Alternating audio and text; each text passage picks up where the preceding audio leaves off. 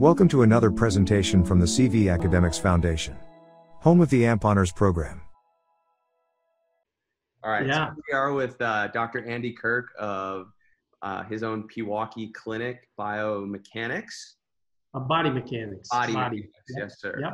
Yep. Awesome. So me and Brandon will help bring some information to the platform, and I'll let B kick it off. Okay. All righty. So we kind of just wanted to start with a little bit of background for those who don't know who you are, which seems a little surprising. But can you just give us a little background on like your schooling and your educational path to get where you are right now?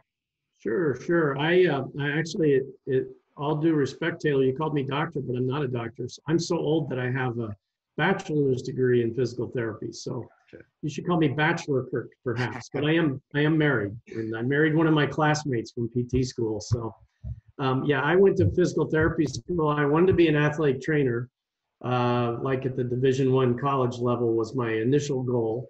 I kind of knew that when I was a 8th or 9th grader, strangely enough, very nerd-like. And I was told to become a PT athletic trainer would be the best combination to get that kind of a job. So early on, through high school and everything, I knew I was going to try to get into PT school. And I knew I was going to have to, in college, take the ominous physics and a little bit of calculus and some chemistry, and kind of knew that was coming. I liked science, but I didn't necessarily like those. You know, I'm more of a life sciences guy and anatomy and things like that. So I could start preparing really in high school for taking those classes and making sure my math was up to speed. And I went to college at Nebraska, University of Nebraska, and I was a student athletic trainer there for 3 years. And I was working on what at that time they just called it, this is 37 years ago. So I don't think anyone watching this is even remotely that age. So, but 37 years ago, you didn't get even a degree in athletic training. They were just starting to have degrees in athletic training, or they were getting bachelor's and master's degrees, excuse me. And physical therapy, again, was a bachelor's degree program. So I went 3 years. You could complete 2 years of college to fulfill pre-PT prerequisites. And you go to college anywhere at that time, and I went to Nebraska, took on my prerequisites, applied to physical therapy school, had an interview and had to have recommendations and have good GPA, which my GPA was okay. It wasn't as good as a lot of people's. I think I had like a 3.7 or 3.6 on some of the required classes. It wasn't a 4.0, and I was nervous about that. Very hard to get into school. And they interviewed like 100 people and took 16. And for some reason, I fooled them and got in. So I think one of the things they did was they put a lot on the interview. Physical therapy is really a people skills profession. And I think they recognize that you need to be able to talk and relate to people well. And that's that's probably my forte. I'm not very smart, but I can talk. And so once I got into school, I had been a student athletic trainer for 3 years at Nebraska, went to PT school in Omaha at the medical center, University of Nebraska Medical Center.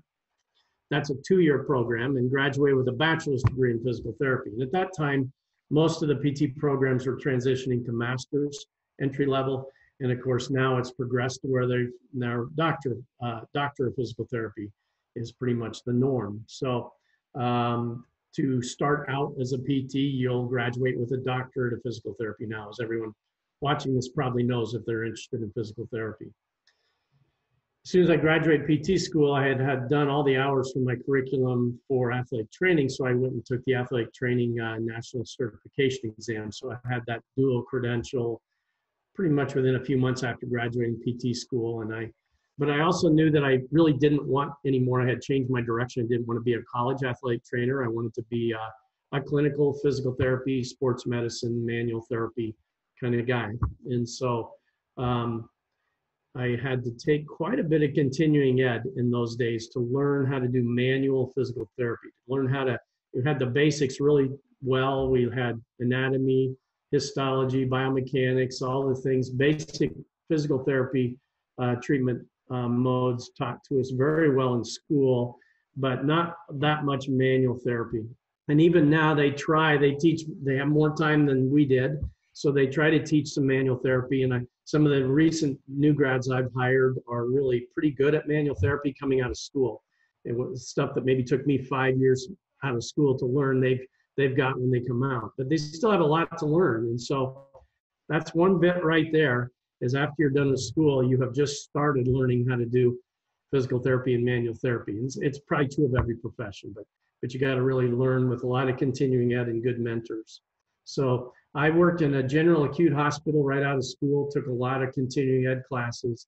Then I worked for a private practice out in Wauwatosa for about 5 or 6 more years. And then I joined a group practice where I became a part owner of the clinic and got some ownership, I guess, thirst at that point to be an owner of a clinic that I worked in. And there was about 8 or 9 of us that owned that. One of them was actually a medical doctor also, and PTs and 1 athletic trainer. And that group was called Competitive Edge.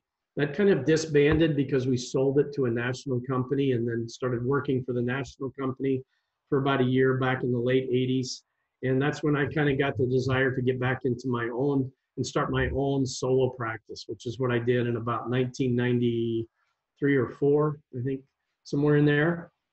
And I was just a solo practice. I had this office that I'm in right now is in downtown Milwaukee, actually. This was my first office right on Cathedral Square. And then I hired a friend of mine, another PT, and then we hired a receptionist, and we were getting busier. So we just I kind of have gradually hired people as we've grown. Opened the second location in Pewaukee, and now still don't have a massive big company. I don't know that I know how to manage a big company anyway, but have 5 other PTs in addition to myself, and then 3 administrative staff, and 1 person that does all our billing, and then two front desk patient care coordinator receptionists that manage that. So, and then in the last 2 years, of course, I've been a PT 37 years, and I basically learned to do manual therapy, as I said, through continuing education. There's an organization called the Institute of Physical Art, which I think is an excellent avenue to learn manual therapy even today. Like I said, you graduate with better skills now. I'd recommend any PT to take at least a few of the IPA, Institute of Physical Art classes out of school to see if they like it, and if they do, continue. They have a whole curriculum and a certification that I actually ended up teaching for them for about almost 30 years. And I don't teach for them. I stopped about 3 years ago. And but I stopped just because I wanted to do some different things. But I was involved in helping certify and teach and so forth. And my staff was all pretty much trained by this organization also. And it allows us to really see how bodies move and treat them with our hands, which I think is the hallmark of what we do at our clinic here. So that's some of my background. I married one of my classmates, which I don't know if that has anything to do with my profession, but it's a good thing I did. You guys ever argue about patient cases? No. We argue all the time, but not about that. No, Julie is an administrator in a hospital now. So she was a spinal cord rehab therapist. That was her specialty. Wow. And I've always been orthopedic and sports. So we kind of saw different kinds of patients. But yeah, she's smarter than me. Fascinating. Were there any major steps in your educational process that led you to be the manual therapist you are versus? Versus you're right. So there's different kinds of PTs, all very effective and skilled. So that's a good point to differentiate what I do. I'm actually not a real great expert in what I'd call fitness training. Now, as a PT, I know how to help people get stronger and move better and so forth. But I do it mostly by changing their body in ways they can't do themselves with my manual techniques. And I dovetail that with exercise movement patterns. But quite honestly, I'm not the guy for you to come see to get a lot stronger or to be more sports performance training. I don't think that's my specialty. I'm interested in, I can help a little bit. I kind of hand that off to some of my colleagues who do that much better than I do, because that's all they do. So my specialty is more fixing with my hands, what you can't quite do yourself. Like you think, well, I got a bad shoulder, I'm going to go on YouTube and get all the exercises I can do for my shoulder. And a good portion of people are going to get their shoulder well doing that, but not everybody. Sometimes there's things you can't quite just exercise out, that it's helpful to have somebody get in there on your pectoralis minor or mobilize your capsule or do things with a dry needling or something that we do that really get it better quicker. And then you can get on to training and moving more effectively that way. So I kind of knew I wanted to do this before I was a PT. It was when I was thinking about being an athletic trainer, that was kind of the divergent point for me. Was I saw and observed when I was pretty young, a physical therapist who did hands-on manual physical therapy. And I want to contrast it to other things. It's not massage therapy. And this is out of respect to these other folks. It's not massage therapy. It's not chiropractic. It's not acupuncture. It's different because PTs have a different perspective. And sometimes you use a team of people with all these different professions to help you get better. But there's not all PTs do manual therapy. They might do a little bit, but they do a ton. Kind of like I do a little bit of strength training, but if you really want to get rolling and improve your performance with that, I'd probably refer you to somebody beyond me. Do you know, besides the Institute of Physical Art certifications, are you certified in like an active release or positional release therapy tool or Graston tool assisted type of? I'm not. No, I'm not. Those would be alternatives to what I do. And again, they can be really effective. Most of those things like Graston, for example, I don't want to misrepresent them. I have to be careful here, but those are stainless steel tools. They're specifically made a certain way, and you need to be trained how to use them properly. Correct. But they can free up adhesions and tissue work. And it's another way to do what I do. Active release also, I think that might have been developed by a chiropractor, and it's a methodology that is very effective in the right hands, in the right training. But my methods do that work, but not, those are kind of trademarked names that someone developed. And what I do kind of encompasses that, but I try to never say I do those things because I'm not trained in them. Yeah. But yet I might get the same result. Correct. So, okay. I wasn't sure what the overlap between IPA and ART was. Yeah, we don't use a lot of tools. I mean, I have some, I'll show you. We're nothing fancy here. We have various wooden tools that we use sometimes for pressure release points and so forth. They're sanded wooden tools that we use, but most of the time it's these. I can feel where restrictions are with my hands, and that's probably the biggest part of our training is being able to see with my eyes somebody that walks by and I can see their hips not moving right. Mm-hmm. And it's beyond the basic training I had in school. It's with experience too, you get so you can observe gait and you can see right where the problem probably is and know how to efficiently go after it right away and know what position to put somebody in and how you might mobilize that. And then a big part of the Institute of Physical Art isn't just mobilizing what's tight, but it's retraining it. And they use a technique called PNF, so proprioceptive neuromuscular facilitation. And it's a way of using, it was originally developed, this methodology, years, I don't know, but the polio epidemic, shortly after that, some of the people that were mentors of the people that taught me in the Institute of Physical Art developed these methods of PNF. And it's a way of training scapular and pelvic patterns that then flow out into the extremities. It's, for example, teaching a movement versus a muscle, teaching the movement of shoulder elevation, for example, combined with pelvic depression, which is real important for like pushing or throwing a ball up in the air or jumping up and grabbing something or doing a pull-up. And it's using your whole body as a unit. It was originally used for stroke patients to retrain people who had half their body paralyzed, use the strong part of your body that's not paralyzed to overflow into the neuromuscular system of the weaker side. And it's magical when it's done well, how you can kind of retrain people with neurologic disorders, like which is originally how it was used: spinal cord injured, head injured patients, stroke patients. But it really applies to just anybody. All humans have kind of some movement dysfunction that can be improved if it's trained and mobilized properly. And so I know at the end of this interview, we're going to ask a very similar question to, what can you recommend to the students of the future. But something that I always appreciated from my mentors, whether it be at Syracuse or Clark University or when I was at the University of Minnesota as an athletic trainer, was people who really knew how to see with their hands. Yeah. They closed their eyes, they could feel adhesions, they could feel muscular movement, below Right. the skin level. How long did that take you? Well, I did a lot of teaching. So for 30 years I taught. So I went through it both as a student to learn how to do that kind of work, which sounds, as you just said that, it sounds mystical and magical. It really isn't. It is pretty cool, but it isn't, mystical and it isn't magical, learned from a book. Yeah. It's not learned from a book. It's really learned with someone teaching you and giving you confidence that, yep, you're feeling that correctly or seeing that correctly, and experience. So some people I know from teaching have it before they're ever taught it. There is some folks I do believe have an inherent ability, and I don't think that matters though. Yeah. Sounds really cool too, that you could be born with that ability, but I'm one that was not born with that, but I'll be honest, I'm very good at it.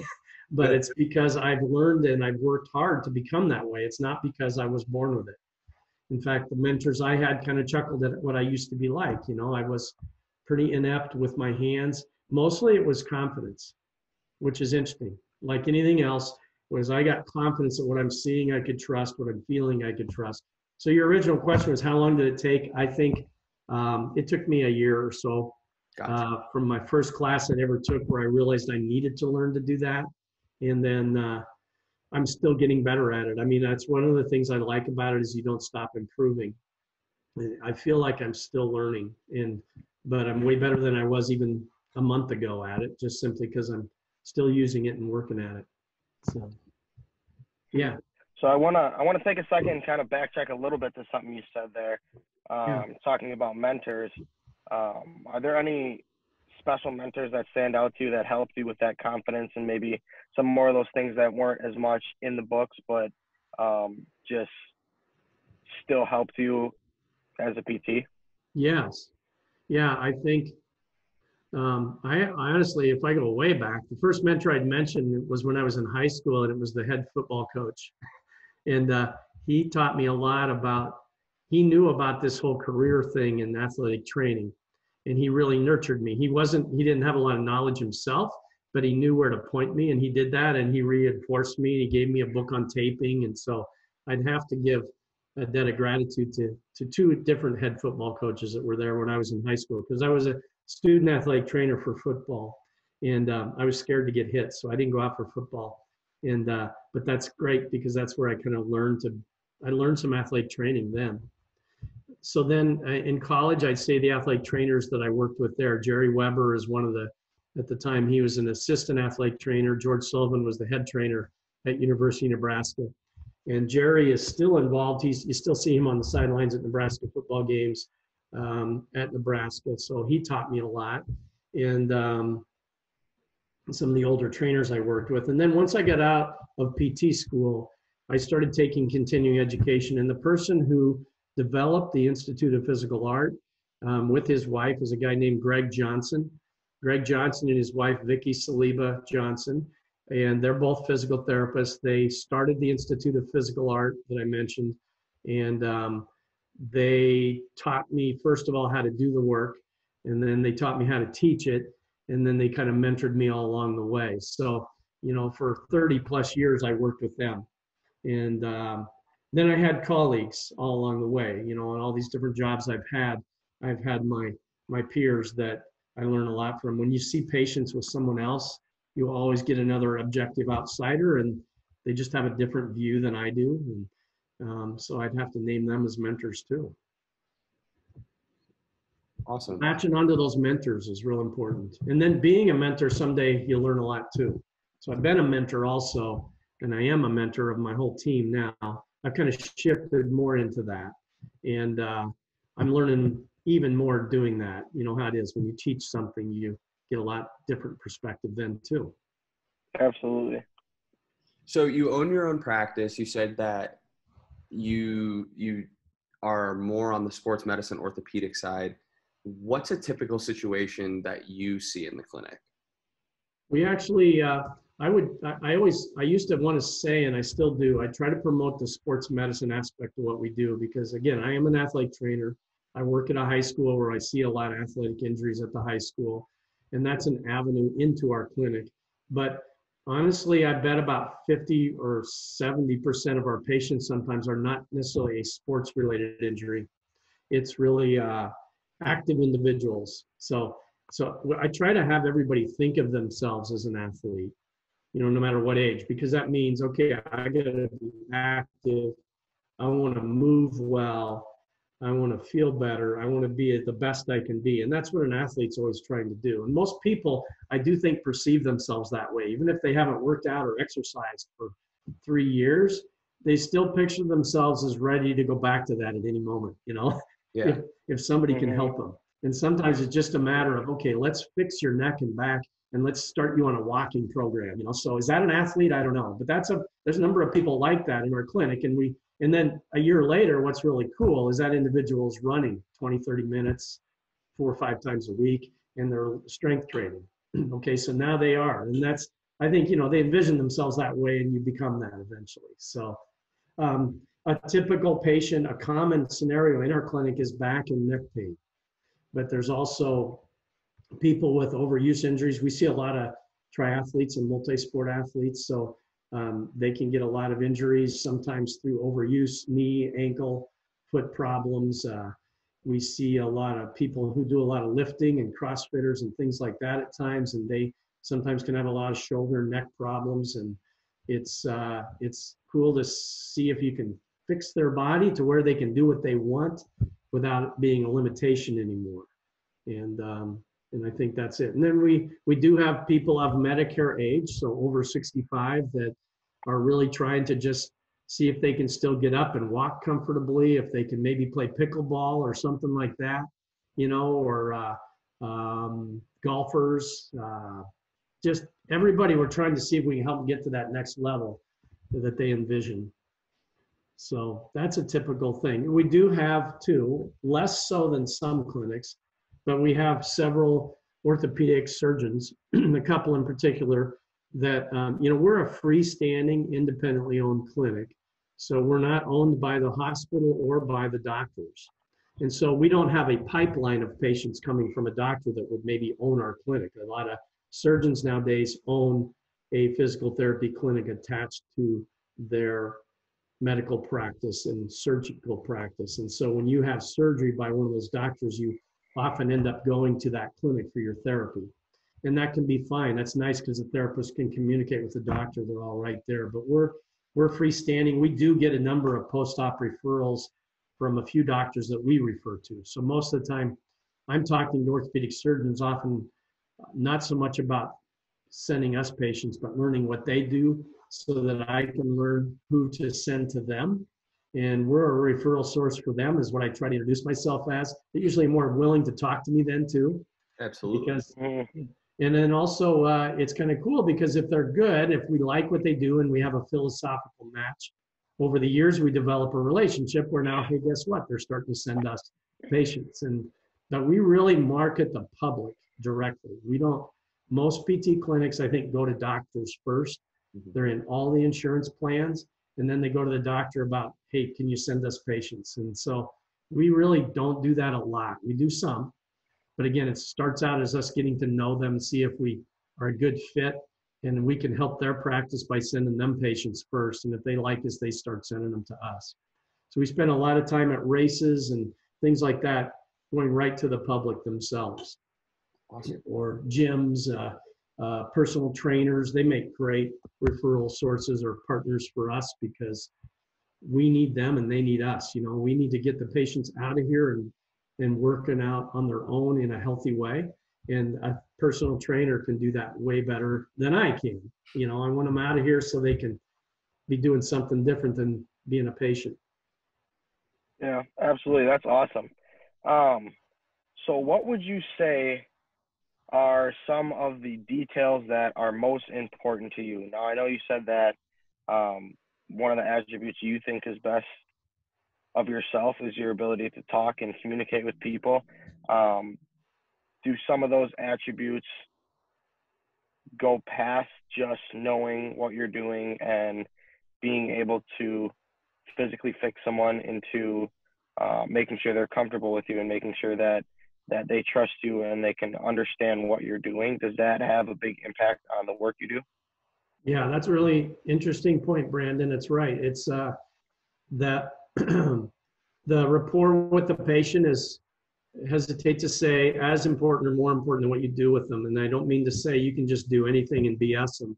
I don't mean that. It's more, but if you don't have rapport, your skills don't matter very much. And there's a lot of healthcare providers like that. So, and again, you can be an introvert, for example. It's okay to be introverted. There's nothing wrong with that. But one-on-one with a patient, you need to just develop rapport, how to get to know somebody, get away from, like, I get a new patient, I'm sitting at my computer trying to get all the information down as I interview them at first. It's very important in that first visit to not worry about that as much, but look them in the eye and talk to them and get to know them and find out how they're feeling and have them see it, honestly, have them like me. And they aren't going to like me if I am distant and I don't care. So yeah, that's the rapport building is probably the top skill. That's why I don't have to hire somebody to work for me that has all the skills yet. But if they, the manual skills and most of the knowledge is good. I don't have to teach them everything, but for the most part, I can have a younger PT that's not very experienced, but they're really a go-getter. They really like relating to people. They care about people. They're not trying to just shove them through and work on volume. They're trying to really see if they can really want to try to care and see people get better. So that's the most important skill. You can always learn how to do things, but you got to make sure you're focused on rapport. Yeah, and you can definitely tell when it's genuine. Yeah. And they're actually listening to you, like you said, looking them in the eyes, things like that. Yeah, it's really weird too. Another thing that I have gotten better at that's still challenging is getting that rapport with somebody that's really different than you.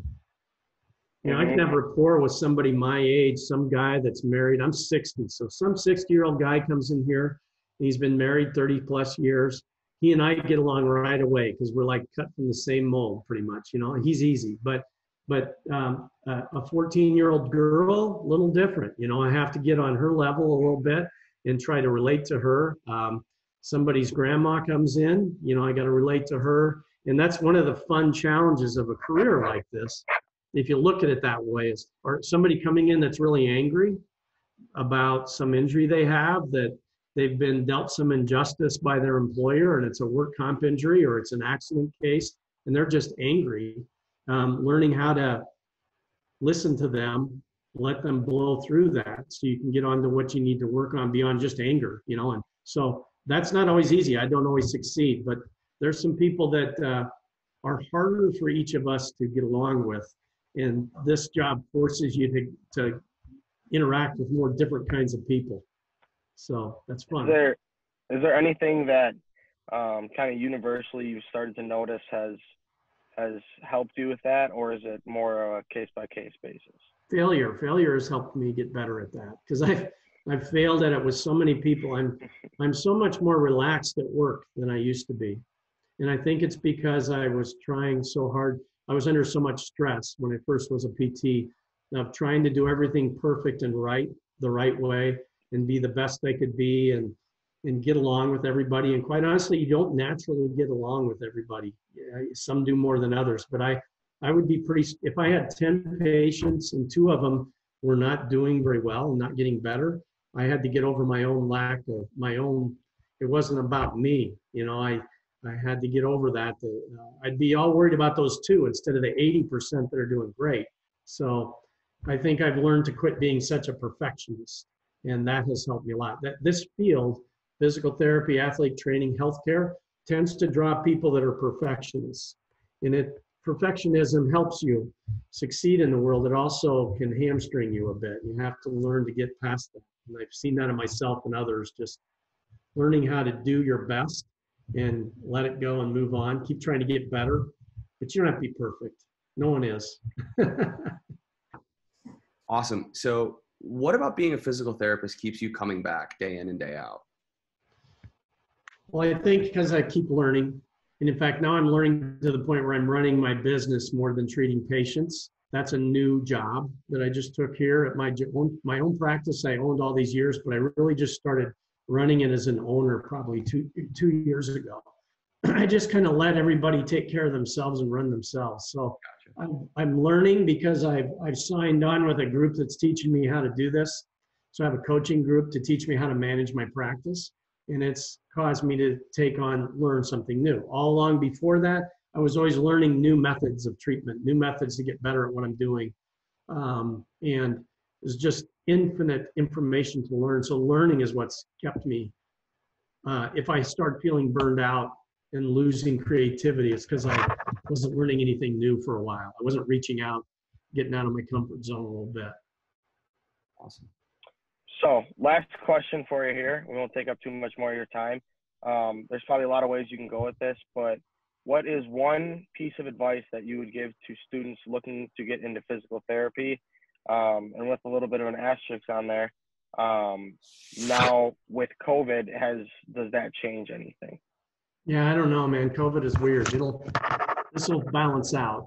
So I'm going to skip the COVID thing first. Like they're still going to have school, right? And one of the things that happened with COVID is internships were cut short because they threw all the students out of the clinic. So I don't know. There'll be a way. I don't know what it is, but a vaccine would be nice, but we'll see. I mean, eventually we'll get a better handle on this, and it's already improving. Our clinic is getting more patients in it now, so I know it's coming back. I don't know about the whole economy, but that way. So healthcare is still going to be there. People still need us. So it's just a matter of how it's delivered. The one piece of advice I'd give, I think, is if it's your dream to be a PT, don't be discouraged by how hard you hear it might be to get in. And don't be discouraged if you don't get in at first. Maybe you've got to try again in a different way, if it's really what you want.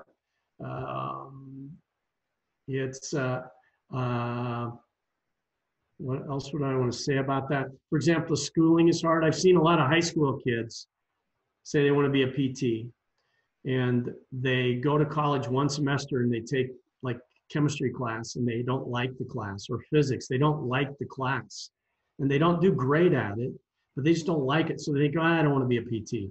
It has nothing to do with being a PT. Those early classes, you just got to get a good grade and move on. You don't have to love it. And you might be a natural in those classes and that won't be your issue. But if you're at all discouraged by whether you like those basic science classes, just take them and get a decent grade anyway. And if you can, and don't, it's not what physical therapy really is. So it's a hurdle to get over. Physics is like that too. But there are classes you can do well at. You just have to work sometimes, and it's not always how your brain works. Absolutely. And try to do what you're doing right now. Listen to people and meet as many people as you can that may be in the field that can help you see if it's a right fit for you. I've had people come observe me that I thought were going to want to do this, and they're like, no, I don't like that at all. And they're doing something completely different now. And that's cool. It's just not for everybody. So, but you don't know till you get a chance to sample it, Yeah, absolutely. There's also a lot of different kinds of healthcare. I have a friend who is an athlete trainer. She worked with me. She tried to get into PA school and couldn't get in, which is crazy. She'd be a fantastic PA. I don't know the whole story. It's competitive to get into PA school, very much so. Maybe more than PT even, I don't know. And she ended up went into nursing. So you just found another avenue to get to do about the same thing. And she's super successful, working in an ER now as an ER nurse, and she just loves it, and she's doing great. So, just there's lots of ways to get to where you want to go. Don't give up. Awesome. Well, we have less than a minute, so thank you very much, It's okay. Mr. Andy Kirk. Good old Andy. Thank you very much for your time, Andy, and we hope to see you in the clinic and observe a little bit. Well, I appreciate it, guys. Absolutely. Good work. This has been a presentation of the CV Academics Foundation, home of the AMP Honors Program.